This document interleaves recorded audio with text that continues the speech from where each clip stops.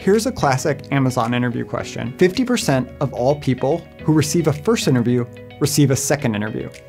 95% of people who get a second interview felt good about the first interview. 75% of people who did not get a second interview felt they had a good first interview. If you feel like you had a good first interview, what's the probability you receive a second interview? We've all had an interview we left feeling great or terrible, and this question gets at the heart of how often that means you will get a second interview or make it to the next round. So I think we can all relate to this question. Let's go ahead and look at what the odds are in each of these different examples. So one way we can think about this, and a very common tactic for any of these conditional probability questions, is to kind of divide things into this tree space.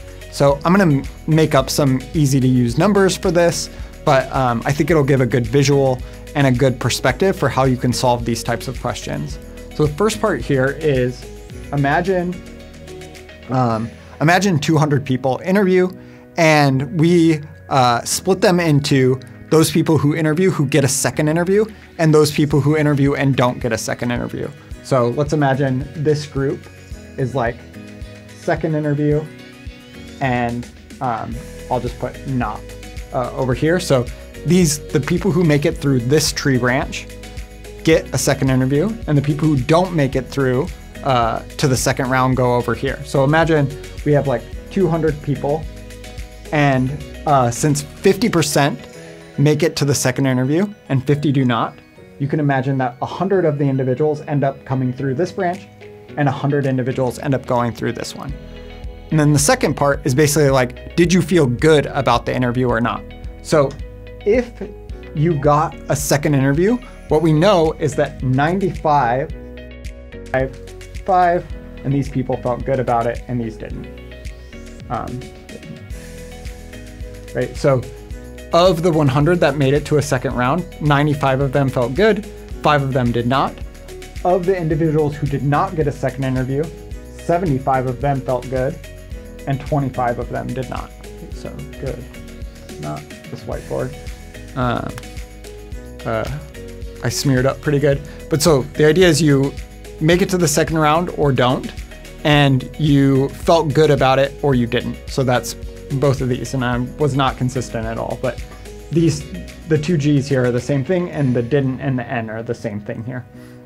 And so the question is, what's the probability you'll receive a second interview if you felt good? So what we know is the people who felt good are these people right here, and the people who received a second interview are basically these people over here. But the ones who felt good and received a second interview is just this group here. So the chance that you feel good and receive a second interview is 95. And the chance that you felt good at the end is 95 plus 75. Right? And this is the probability that you get a second interview given that you felt good. Right? This is you felt good and you received a second interview. This is you felt good and received a second interview. This is you felt good but you didn't receive a second interview. Right? So these are all the ways that you felt good. These are the ways that you felt good and you actually got that second interview. If you saw the video on the Facebook question, you'll notice that this fraction looks very similar.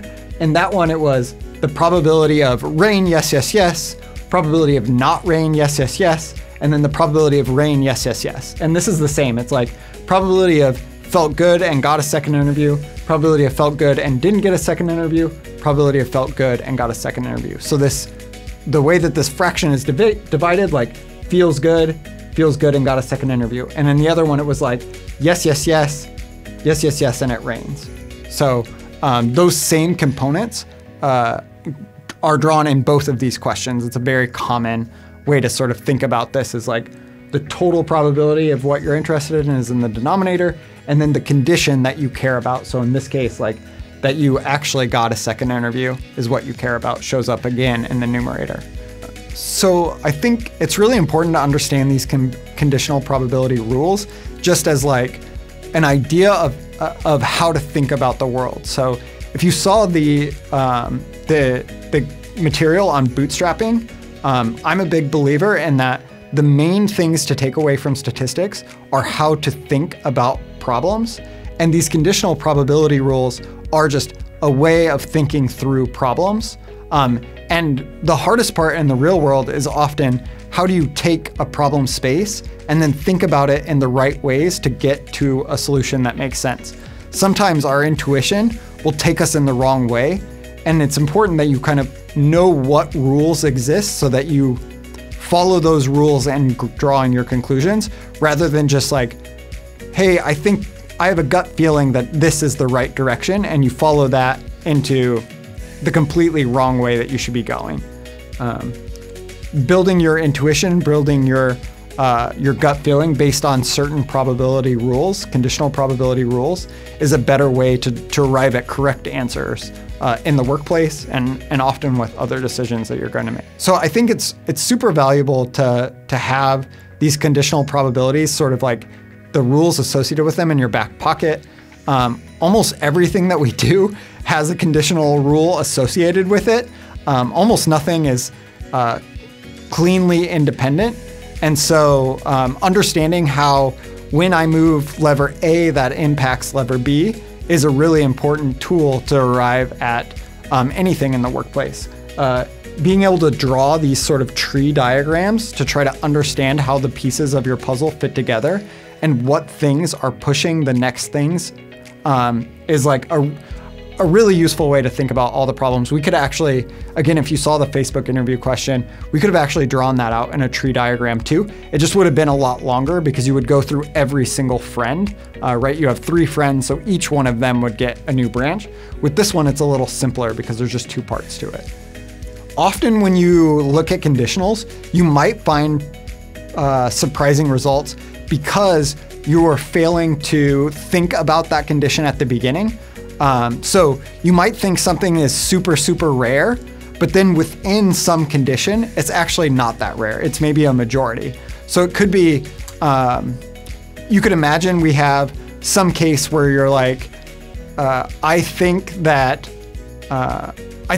all people in this department of the company are like this. But then if you were to, or all people in certain locations do X thing, but there's actually some other condition there that's what drives people to fall into that group that isn't related to your initial judgment at all. So I think that both you will potentially find something surprising where it's like, oh, I don't think this characteristic exists, and then you find some condition that breaks it out and you find that that condition is actually really prominent, or vice versa, you think that something is highly prominent in a group, but you actually can find some condition and it's like, oh no, it's only prominent in this very small subset of that group, and this other entire condition is not associated with that at all. So having some troubles finding exact tangible things, but yeah, I think the big thing there is you have a condition, and maybe within that condition, something is high, like a high significance, but then if you look at a broader group, it's not, or vice versa.